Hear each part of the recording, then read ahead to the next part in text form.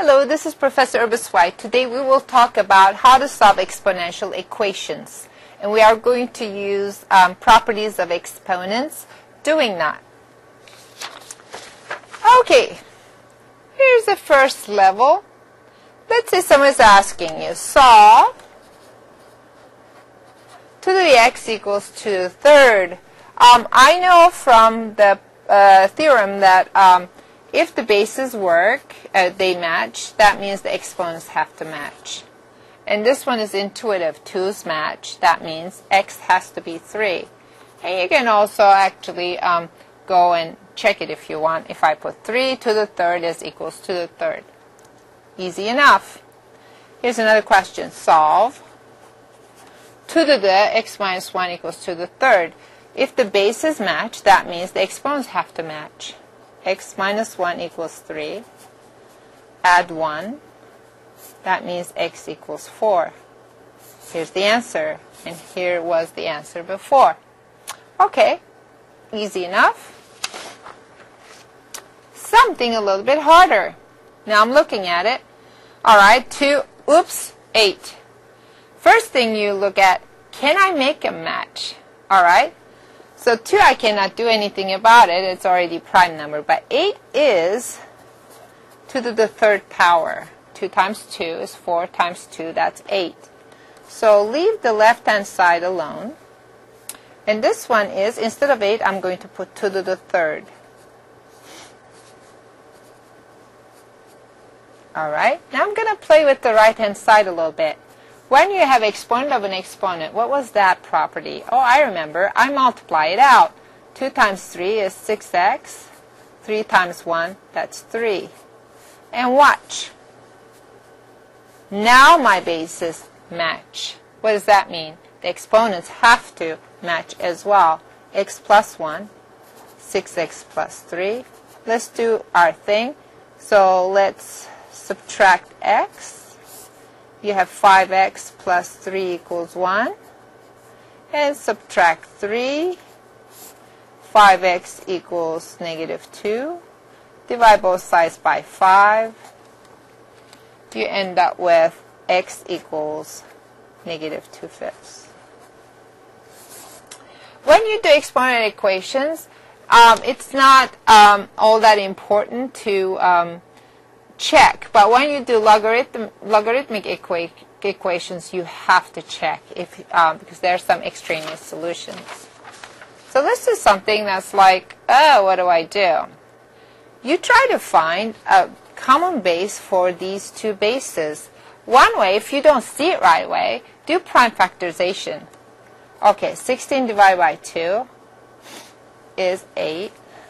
8 divided by 2, 4. 2. All right, so 16 is simply 1, 2, 3, 4 to the fourth power. All right, let's prime factor 64 as well. 2 and 32. 2 and 16. 2 and 8. 2 and 4. 2 and 2. All right, now let's go count. 64 is 1, 2, 3, 4, 5, 6 to the sixth power. All right, and this one was 1, 2, 3, 4.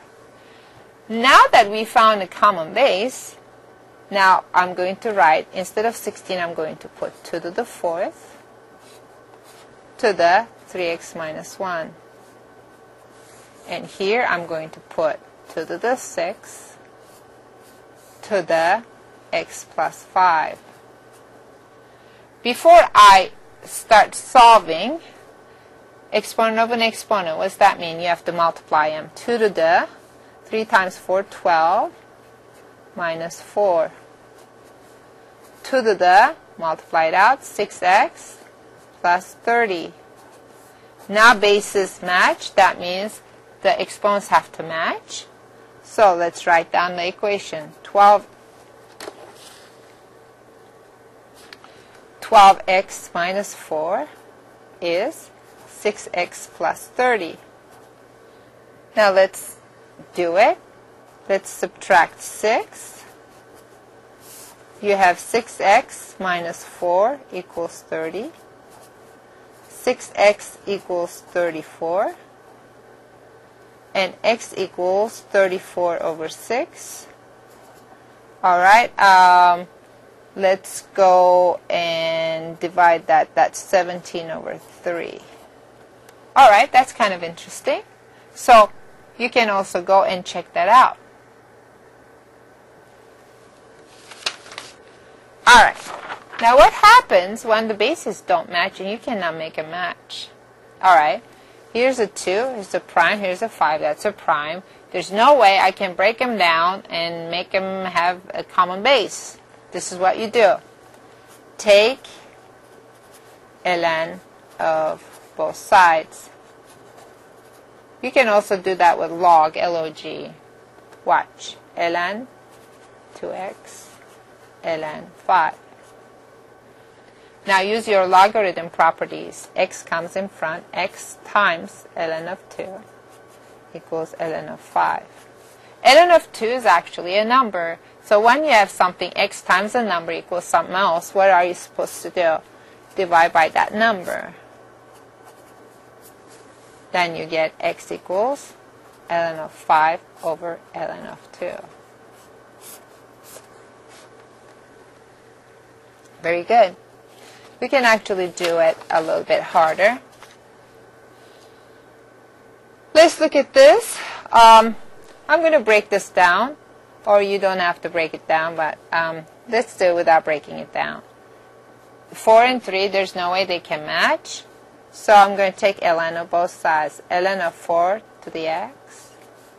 ln of 3, 3 plus 2x.